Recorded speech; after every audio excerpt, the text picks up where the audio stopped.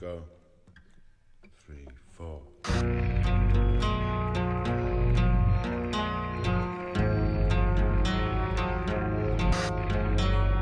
Police found him there, and on the bathroom floor they found the 20-year-old American girl he'd lived with for 2 years.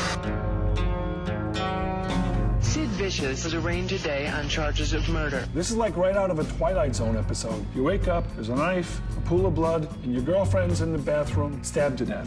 This guy's name was Vicious, supposedly violent. You know, of course he killed his girlfriend. About 12 o'clock, Sid Vicious shot up some heroin. About 2 o'clock, he lay down to go to sleep. Sid is no longer vicious, he's dead. Nobody ever followed up on it. It's like Sid got out, Sid OD'd, end of story. Is that really what happened?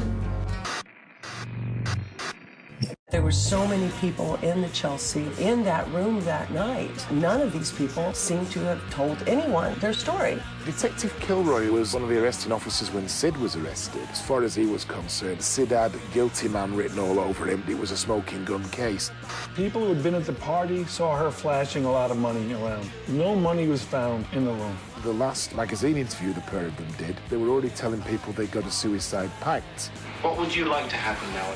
I'd like to have fun. Are you having fun at the moment? No, I'm not having fun at all. Where would you like to be? Under the ground. The police all treated this like, who cares? It's just another dead junkie. He was a guy that never saw a red light. Everything was always green. However dangerous. However dangerous. Who killed Nancy?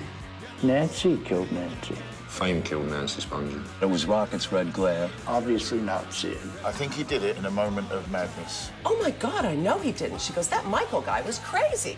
This is the guy that I think did it. Sid was so stoned, he could not have lifted that knife, much less stabbed somebody with it. Anne Beverly said to me, do me a favour and make sure that one day the world knows that whatever else my son was, he was not a murderer.